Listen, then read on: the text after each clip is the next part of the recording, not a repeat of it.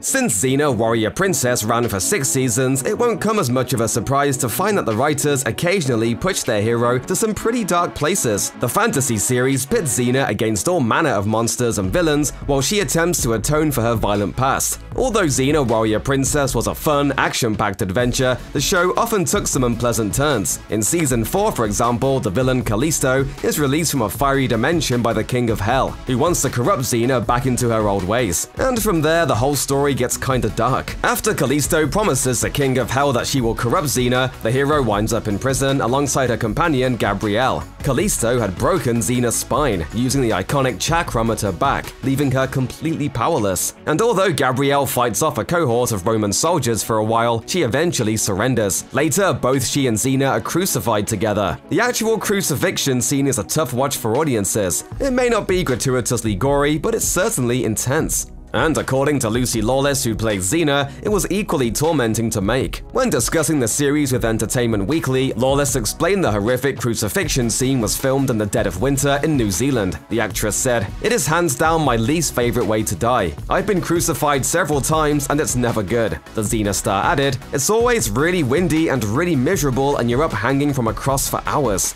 Lawless went on to reveal that it was scenes like this that had sapped all her energy by the time the series came to an end. She said, "I thought it ended at the right time. I was struggling through that last year because it was relentless. It was 9 months a year. I was out of gas by the end. It kicked my ass." And sure, Xena and Gabrielle's crucifixion is pretty rough going, but it's not the only time the show has pushed the envelope with its content. During an interview with Entertainment Weekly, Xena co-creator Robert Tappert revealed that the higher-ups only occasionally stepped in and asked production to tone something down. One of those times was for a scene in the Season 1 finale, Is There a Doctor in the House? The episode finds Xena and Gabrielle bringing their friend Effany, an Amazon warrior who is about to give birth to a centaur baby, to a healing temple in the midst of a terrible war. Effany's sudden labor is already ill-timed, but when Xena realizes that the centaur baby is breech, she knows she has to act swiftly and deliver the child via cesarean section. It's breech.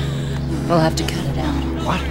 If she can't deliver the baby, and she will die. Tappert told Entertainment Weekly, "We had this terribly gross cesarean birth of a baby centaur from a woman. They said the advertisers will pull out, and we did it anyways." In the end, one particular advertiser did refuse to appear alongside a realistic centaur C-section, leading to the scene having to be toned down. According to Tappert, they said, "Oh, M&M's is pulling out, and we had to recut." Of course, while crucifixions and emergency surgeries are pretty grisly, there's another infamous scene that still stokes controversy to this day. In the Season 3 episode, The Bittersweet, Xena and Gabrielle's relationship is at a low ebb after Gabrielle inadvertently causes the death of Xena's son. Under normal circumstances, the pair might have found a healthy way to resolve this conflict. However, before that could happen, God of War Ares visits Xena and encourages her to go down a path of vengeance against her friend. Influenced by Ares, Xena tracks down Gabrielle and proceeds to tie her to the back of her horse and have her violently dragged along the ground. Even compared to the show's other dark moments, this one is a doozy, not least because it's so hard to watch one of television's best pairings get torn apart so ruthlessly and so very violently. Check out one of our newest videos right here, plus even more Looper videos about your favorite shows are coming soon. Subscribe to our YouTube channel and hit the bell so you don't miss a single one.